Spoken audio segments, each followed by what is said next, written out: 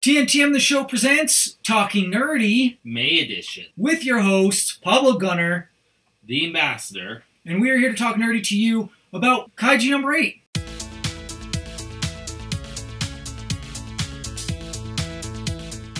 If you're new here, for our grade scale, for most of our stuff, because most stuff is streaming, it's going to be a must-see, must-stream. Then it's just going to be check it out as the mid-grade, and then the low grade is going to be pass. Now, if you can't stream it, then it's going to be probably a buy, and then rent, if there's a rent or some form of that, since we don't really, you could try it, I guess, which is pretty much Game Pass type services, right? Or GameFly. Yeah, you could do that. Let's get into Kaiju number 8. Kaiju number 8. Yeah, that show's been surprisingly good.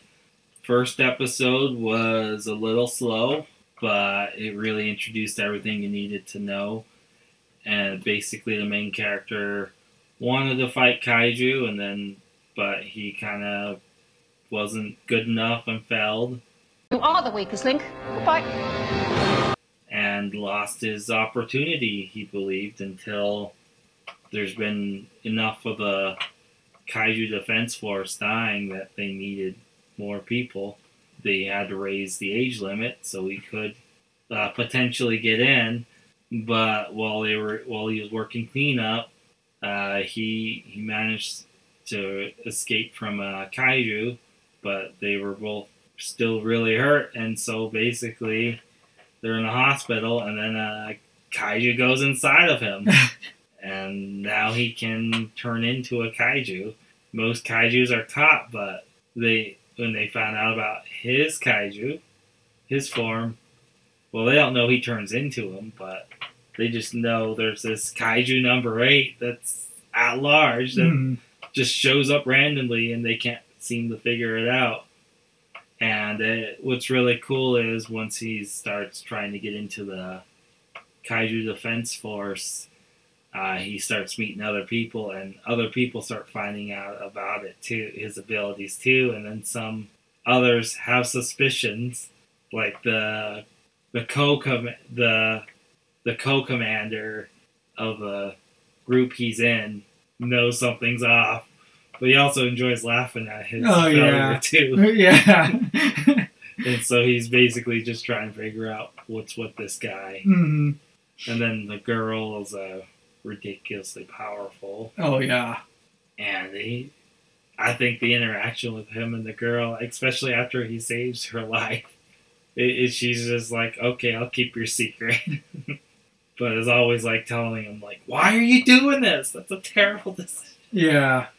Yeah, I've liked it. So, I'm not going to lie, it feels like an Attack on Titan ripoff at first, where kind of like Eren Yeager, where he becomes a Titan. Like, it feels like that, but it's current times. I even thought they were using ODM gear at first, but they don't. Like, they're on foot, or like they'll do like rooftop traveling, kind of like the Ninja Turtles or whatever, or Daredevil, what have you, right? Yeah, they have power suits. Right, yeah. And so the way that it's like this character is brought in because they're like part of the cleanup crew of Kaijus. That's what the main guy is. And there's a new guy joins, and he inspires the old guy to be like, hey man, you should try out again. Like, I'm here because I want to try out, and we should do it together. And that was really cool because he looks up to him, and like they help each other out and stuff. Yeah, and he's like all stressed out, and he's like, I gotta keep his secret. I gotta make sure he doesn't use his powers. And I love it too because the ladies in this are the most powerful people by far and large, like easily.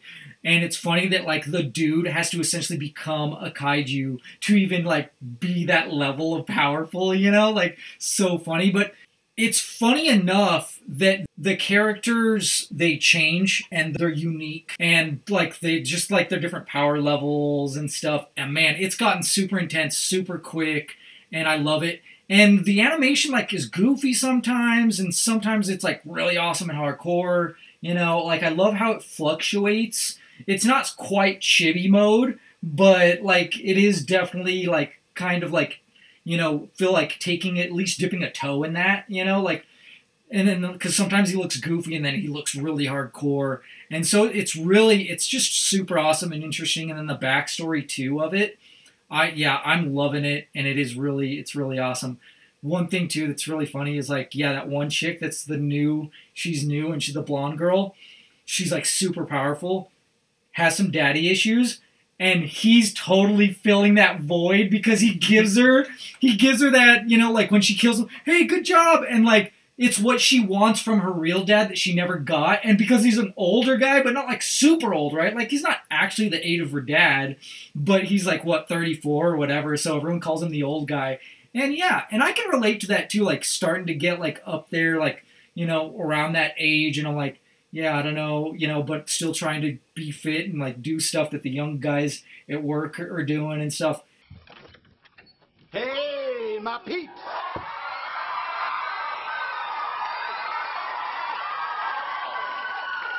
What's crack-a-lacking? You don't family fist bumps. Come on, all around. Yeah, and etc. Is that your Ferrari on the sidewalk? True that. I love it. It's a blast, and it's phenomenal, and it's separating itself from stuff. It does, like I said, seem like an Attack on Titan clone at first, but it's starting to separate itself really quickly and really well, and that's why, for me personally, I give it a must-see. Yeah, it's a must-see for me as well. It's been a lot of fun. Thank you for watching and checking us out. Like, comment, subscribe. Thank you for watching. We appreciate you. Check out our merch. I'm wearing the Doctor Who lettering with the Doctor Who TARDIS. We have other Doctor Who stuff.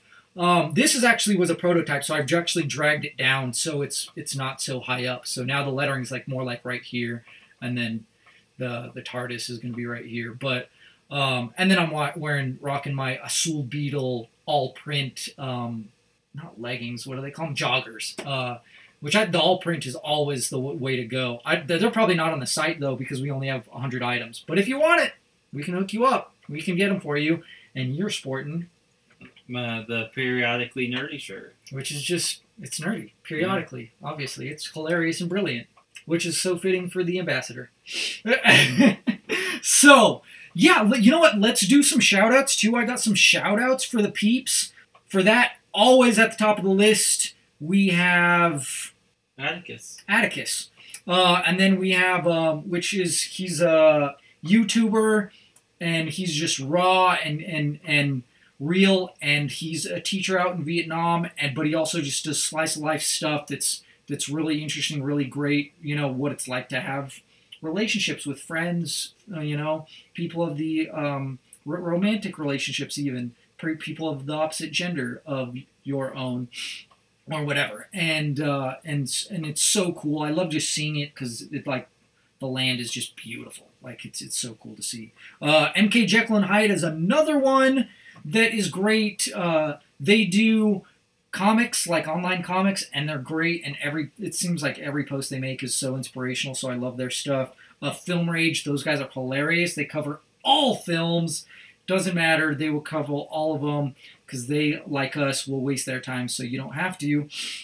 And Amerime Media, which kind of sounds like what it is, which is anime, media, and a little Americana, I guess. I don't know. So yeah, and then Superpower List, those guys are awesome, hardcore comic book nerds, talking nerdy to me. Stay nerdy, planet Earth.